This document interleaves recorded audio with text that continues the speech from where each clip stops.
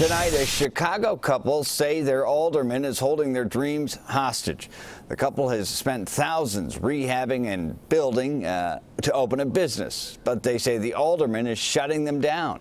CBS 2 political investigator Dana Kozlov found out it all comes down to one letter and one issue. Dana. Yeah, Brett, shutting them down before they even have had a chance to get that business off the ground. That letter that they need for that project ultimately also means they need the alderman's approval for their business plan. They believe this holdup is an example of aldermanic overreach, but the alderman says that is not the case.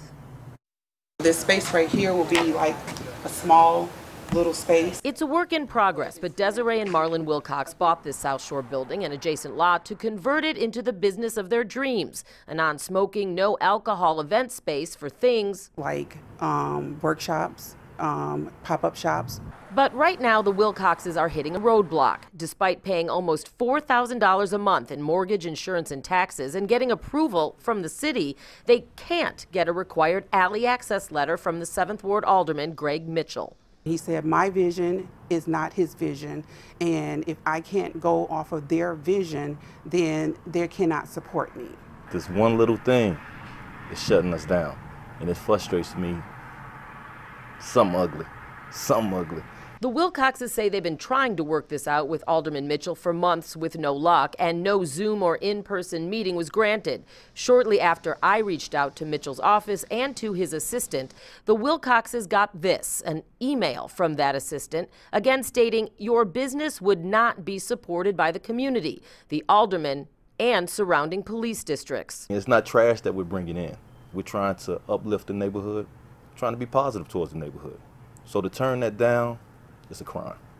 And they're trying to do it on a stretch of 75th Street full of vacant, boarded up buildings.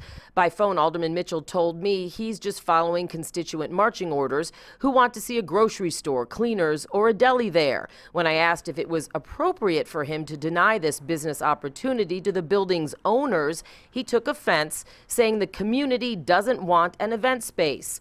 But the Wilcoxes aren't giving up. We worked hard, and my husband believed in me, and I cannot let him down. The Wilcoxes say they still want to work with Alderman Mitchell, but are also reaching out to Mayor Lori Lightfoot's office. Now, on her first day of office, the mayor signed an executive order banning so-called aldermanic prerogative. That was a long-standing Chicago tradition which gave aldermen the final say on any projects in that alderman's ward. I reached out to the mayor's office this afternoon to ask her if this was an example of what she had banned more than a year ago, but I did not hear back. Live outside Chicago City Hall, Dana Kozlov, CBS 2 News. Brad? All right, it has a scent of that. Thank you, Dana.